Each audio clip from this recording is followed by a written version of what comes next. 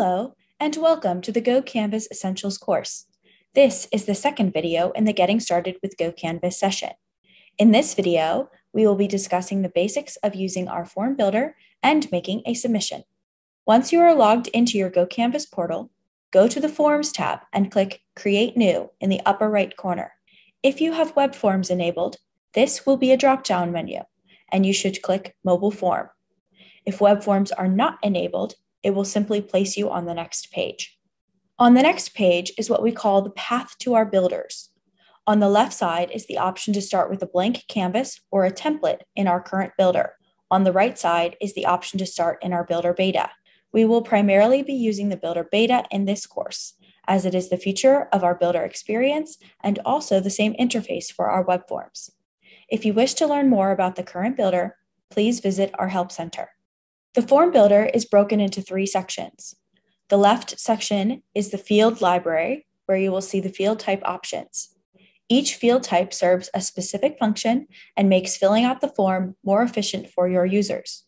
The center section is where you will build out your form by adding screens and fields. The right section features 2 preview options, Preview and Screens. Running across the top of the form builder is a bar that includes the form name, a toggle between the form builder and the PDF designer, the editing version, as well as Save, Test, and Publish buttons. Additionally, the message at the very top of the form builder allows you to roll back to the current builder. This is available because Builder Beta does not yet have all the functions that the current builder has, and you may hit those limitations before your form is complete. When you roll back to the current builder, you cannot return to Builder Beta for this form. So we recommend you do as much as you can within the Builder Beta before reverting your form, because Builder Beta is a faster, more intuitive form building experience. Before we start building our form, let's give it a name. Next, let's add our fields and screens. There are several methods to add fields to your form in Builder Beta. The first is to simply click the field you want from the library, and it will appear next on the form. You could also click and drag the field from the field library and place it where you want it. Additionally, once there are at least 2 fields in your form, hovering between 2 fields will reveal a plus sign that will allow you to add a field between those 2 existing fields. Lastly, if you click the Add Field button, you can type the field name, hit Enter, and another field will be added to your form. Although the default field type is text, certain words trigger the feature Smart Fields. Smart Fields are an excellent way to build your form quickly by using keywords like date or signature. A list of Smart Field triggered words can be found in the Help Center. After you add all your fields, you can always update the field type in the field settings. You can use the plus sign that appears between 2 fields to add screen breaks where they are needed, or press Add Screen in the center of the form builder. Screens are for when information only needs to be entered once. In order to create fields that can be filled out more than once, press Add Table. Tables are like Excel spreadsheets or Google Sheets, where the field labels are the column name and the values entered create the rows. You can add as many rows or values as you need to a table. Tables have many applications, but material costs, photo logs, and time cards are common use cases. A cool feature of note is the Test button, where you can test your form in the web browser. In the current builder, if you want to test your form, you will have to publish the form and switch to the GoCanvas application to test before returning to the web browser to continue building. In the Builder Beta, you can conveniently test your form without leaving the form builder.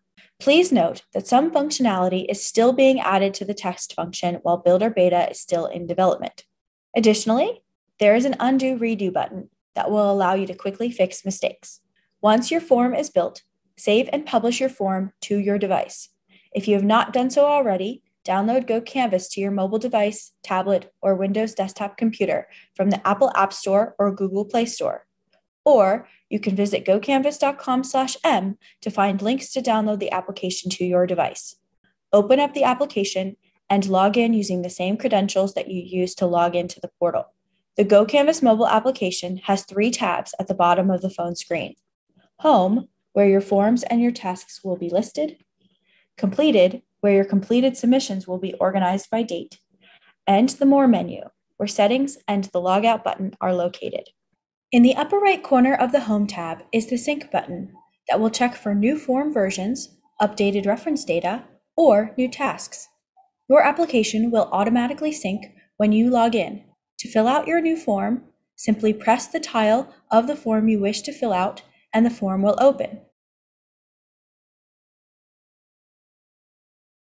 Once the form is completed, but before submitting, you will have the option to email or review the submission and the choice of several toggles that will stay on for the next submission. Hit Submit to finalize the submission. Now your submission will show up in the Completed tab on your device and the Submission tab in your portal.